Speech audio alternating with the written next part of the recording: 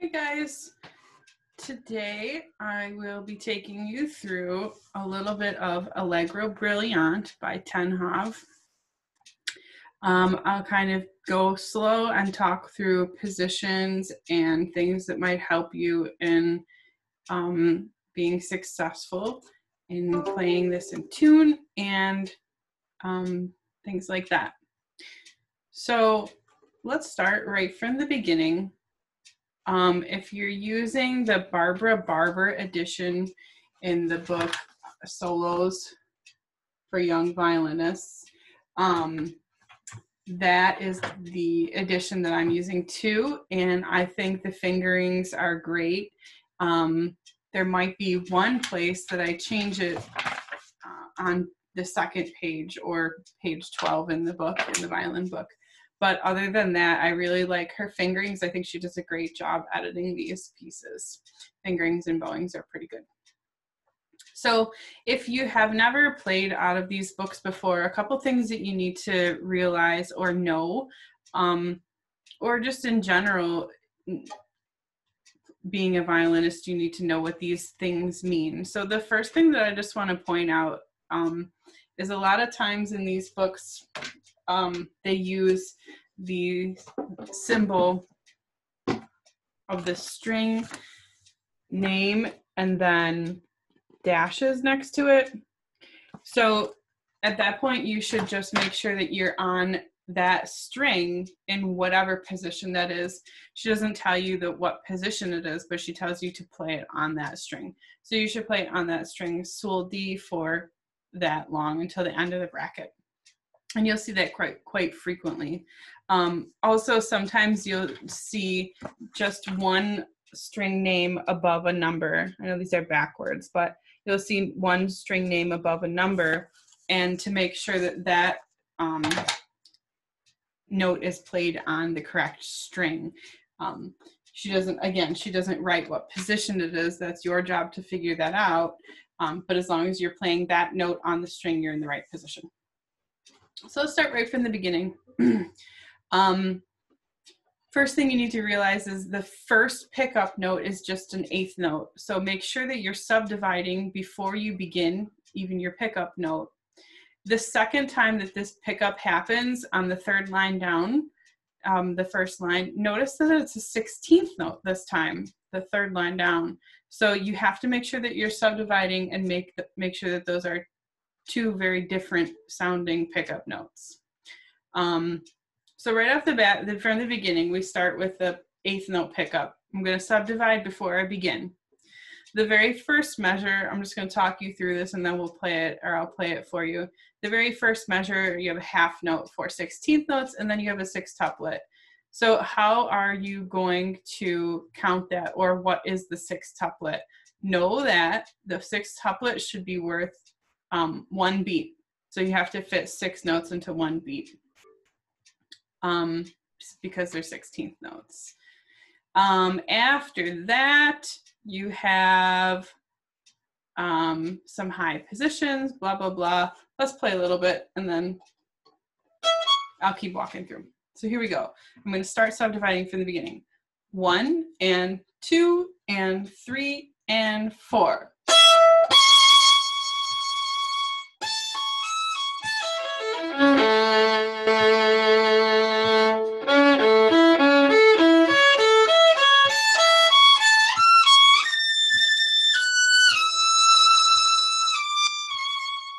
Let's take that much.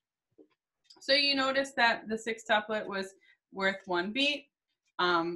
So I kind of just say in my head, starting with the 16th notes, I say 1, 2, 3, 4, 1, 2, 3, 4, 5, 6, and then you're at the next note. 1, 2, 3, 4, 1, 2, 3, 4, 5, 6.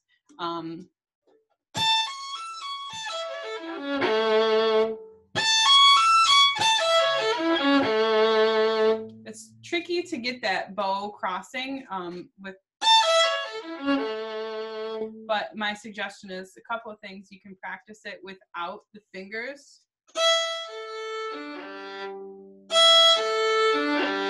Add in the fingers. Okay, that's one way to practice it. And try not to use too much bow. If you use too much bow, it makes it a little bit harder for the string crossings because you lose a little bit of bow control. Going on to the second full measure, where it starts with the A, you're going to pull your bow all the way to the tip and then work these next bunch of 16th notes closer to the tip. So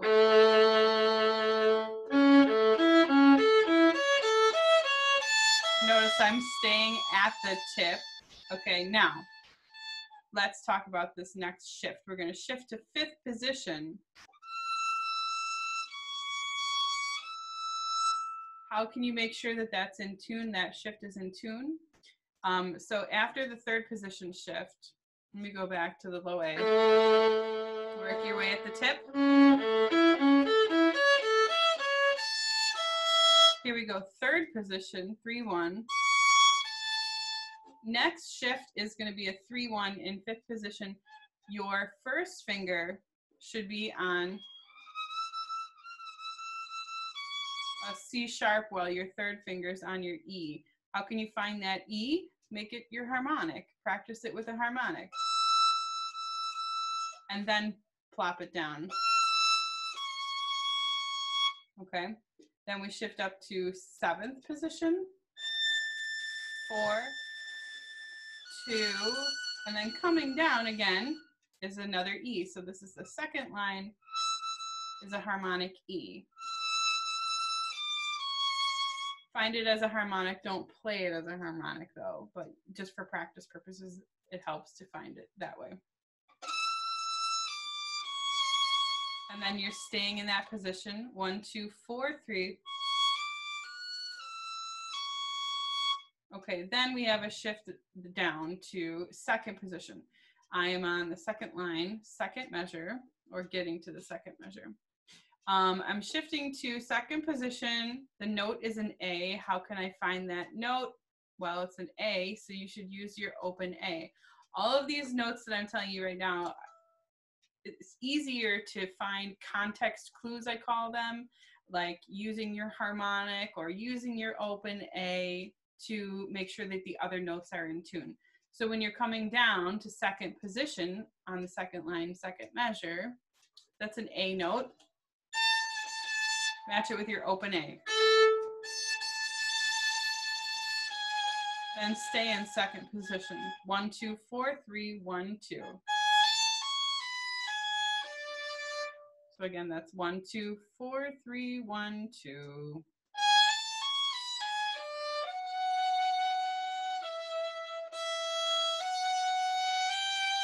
What is that thing right there? If you've never seen this before, this is called a double sharp, okay?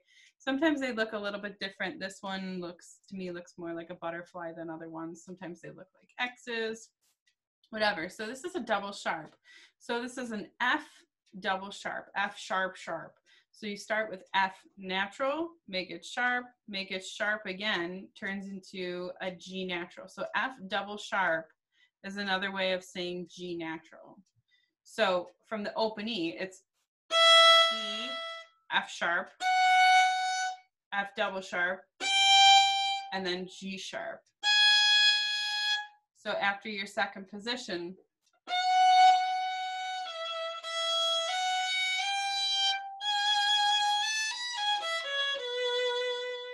then up we go to the D string, to a C natural or a B sharp with a 2.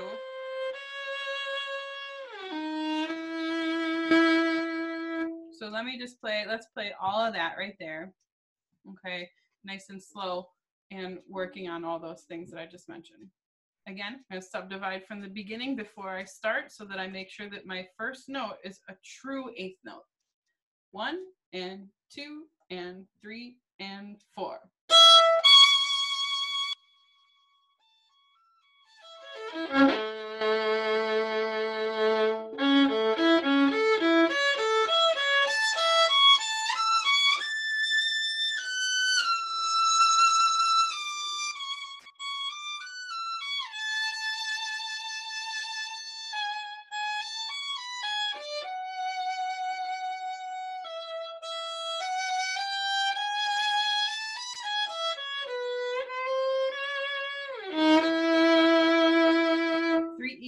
A, 4, E, N.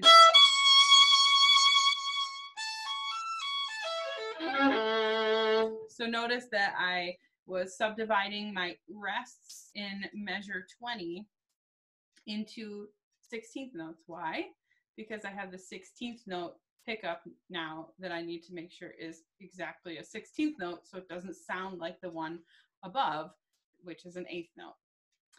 This next part, the third line down, is pretty similar to what happens at the beginning. So again, you're going to be making sure that 4 16th notes for this.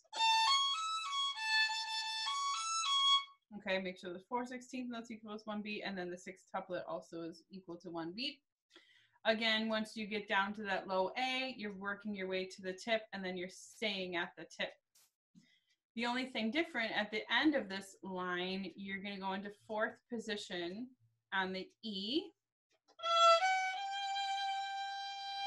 and then you're going to slide your hand down to 2nd position.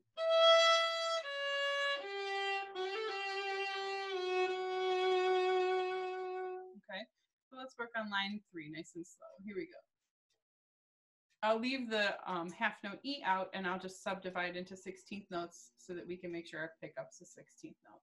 1 E and a 2 E and a 3 E and a 4 E N.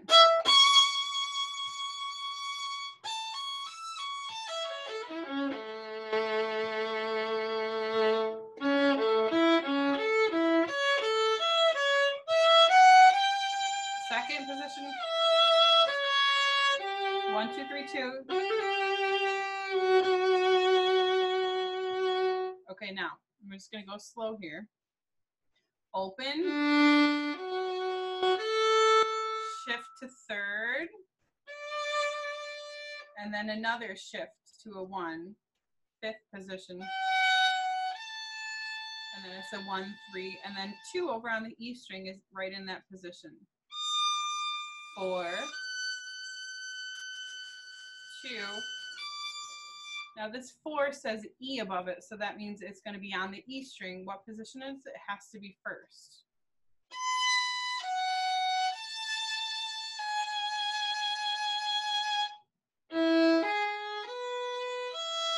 This 3 says A above it, so you have to play it on the A string.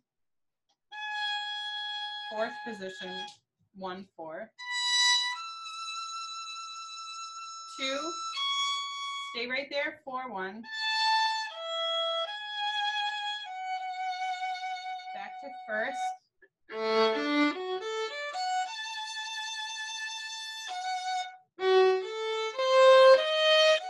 3rd.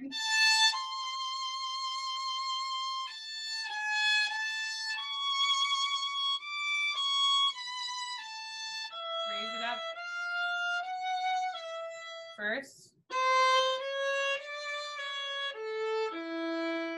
I do a 2,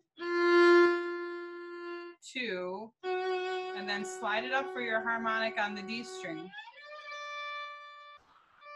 Now you're going to go to the A string 1st position, then 3rd.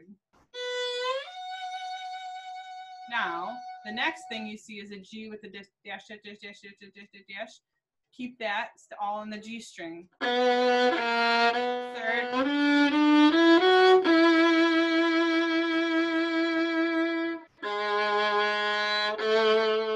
Okay, I didn't count out my tie there, so it's a lot longer than that.